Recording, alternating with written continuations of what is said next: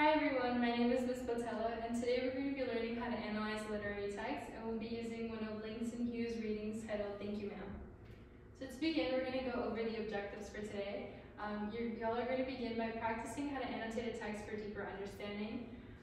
Second, you'll be using context clues to help you find the meaning of a word or words that you guys aren't familiar with. You'll be making an inference based on clues within the text. And then finally, you'll define and identify personality traits of characters within the story that we're going to read. And here I've included an infographic for you that gives you a definition of what annotating is exactly and why it's important for our understanding of text. So to begin, I have designed a reading chant for us. So it's based off of the 5 W's, and you can use your 5 fingers as a guide when you're approaching a text. So if you put your hands up, it's going to go who, what, when, where, and why. So to begin with the chorus, I'm going to recite, and then you guys repeat. Who, what, when, where, why?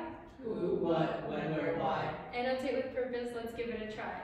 Annotate with purpose, let's give it a try. Who, what, when, where, why?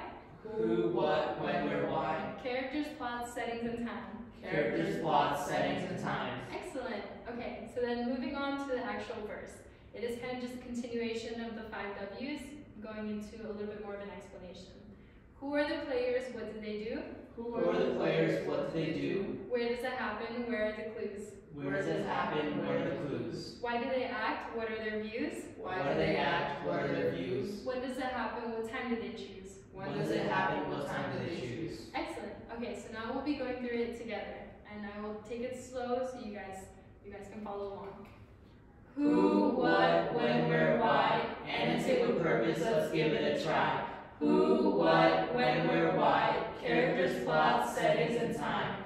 Who are the players? What do they do? Where does it happen? What are the clues? Why do they act? What are their views? When does it happen? What time do they choose?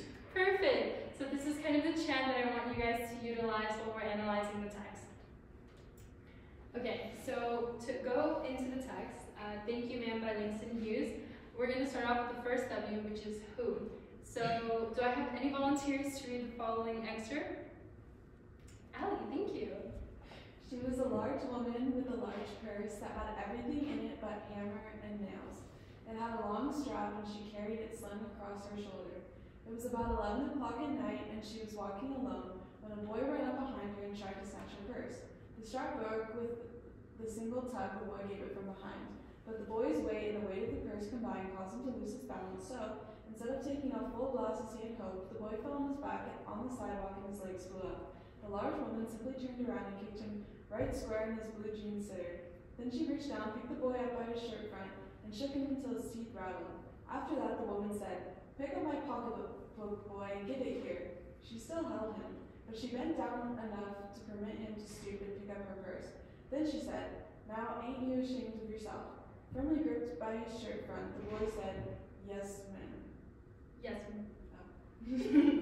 Oh. Okay, so starting off with the first W, who, can anyone tell me why I've highlighted certain parts of the text in green? Yes, Shanali? I think it's because it's telling us like who the people in the story are. So like keywords like boy and woman. Exactly. So this is actually the first paragraph of a longer reading. It's about 3 pages, but the first paragraph alone tells you a lot about what you need to be paying attention to and what's going on for the rest of the story. So exactly like Shanali said, she was a large woman, states that there's a woman who the story will be about, and a boy.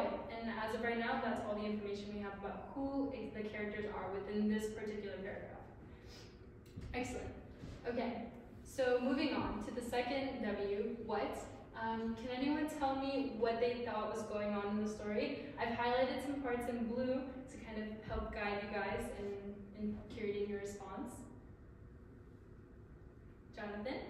The boy tried to steal her purse, but he failed, and the woman caught him in the process. Exactly. Yes, so that's exactly what happened. He tried to rip the purse off of her shoulder, and he wasn't able to, so the woman was asking him to pick up her pocketbook and give it to him. So exactly, that would be the what that's going on in the story, kind of to orient us as we continue reading. And then the when. I've highlighted this part, and this one's pretty self-explanatory. It occurs at 11 o'clock at night, that's stated with within the second sentence of the paragraph. And that's all the information that we have as of right now. So then moving on to our last two W's, where and why. Can anyone tell me, or does anyone have a guess as to why there's no purple or red correlating to the where and the why? Chanelli? Is it because it's still kind of early in the story, like maybe it hasn't finished like developing, that it's not there, like we don't know where like the street or his reasoning, so maybe. Exactly. Does anyone else agree or disagree? Yes. I agree. I think it's because we just are really just getting into the story and we can't be given all the information in the first paragraph, and it's just sort of orienting us right now, and then maybe we'll provide more information later. Exactly. Exactly what Chanelli and Ali said. We don't have a lot of information because it is the first paragraph of the reading, but we have enough to kind of know what's going on as we continue reading. So, based off of this, we're going to move on to our next objective, which is using context clues to identify the meaning of a word. So, can I get a volunteer to read the underlined part of this passage? Yes, Jonathan? But the boy's weight and the weight of the purse combined caused him to lose his balance, so instead of taking off full blast as he had hoped, the boy fell on his back on the sidewalk and his legs flew up. The large woman simply turned around and kicked him right square in his blue jeans sitter. Perfect. Thank you, Jonathan. So we know that the boy has fallen, and I found an image that perfectly kind of gives us an illustration of how it is that the boy fell. So based off of this, I've bolded the word sitter because that's a word that I wasn't quite familiarized the first time I read this text. Can anyone give me a guess as to what they think a sitter in this sentence could be and why? Yes, Chanelli? Well, if we take the fact that he fell, and if the image is accurate, he fell on his back, his feet are up, and if she went to kick, the only accessible area, excuse me, Ms. Batalla, would be his butt. So, could the sitter potentially be hit a butt or like derriere? Correct. It would be his bottom in this situation, which is a little humorous. But yes, correct. She came up and kicked him in his bottom as a result of him trying to steal her purse. So perfect. This is how you identify the meaning of a word using context clues.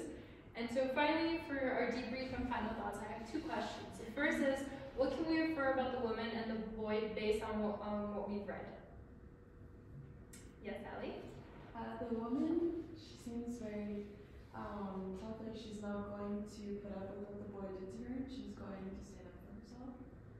So we know that she's going to punish him in some way or get back at him. Exactly.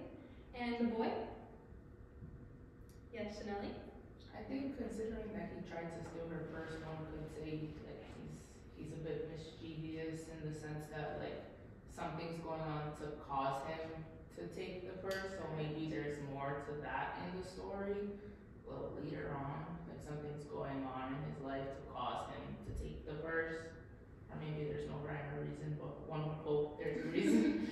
Correct. So we can't quite construct the whole story based on what we've read, but we can infer that yes, in fact, this is a strong woman, a tough woman, and that the boy, under some circumstances, was led to try and steal this woman's purse. And to this kind of connects to the second question, what character traits would we use to describe these characters? Ali's already told us that the woman is strong and tough.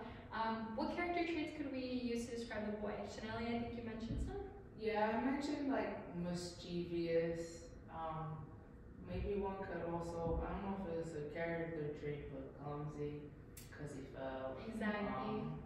I think those are very appropriate character traits. So that is all for our lesson today. Thank you guys so much. Thank